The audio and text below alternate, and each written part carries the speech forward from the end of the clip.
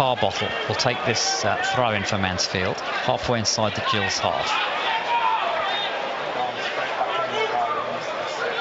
Harbottle throws it to the edge of the area towards Akins, chests it down to McLaughlin, lays it off to Clark, out to Gordon on the edge of the area on the right hand side. Gordon's cross in is blocked, comes straight back to Gordon.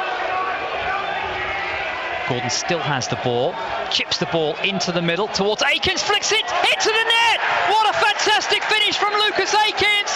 Good cross in from Kellen Gordon and a brilliant finish from Lucas Akins. That looked a very difficult chance, but he's buried it in the bottom left-hand corner of the net. And with 17 minutes on the clock at the Priestfield Stadium, it is Gillingham 0, Mansfield Town 1. Now Lucas Akins on fire. What a brilliant finish by the Stags at number 7.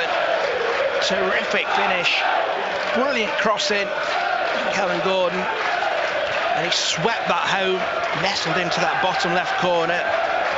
Glenn Morris, no chance for the Gillingham keeper.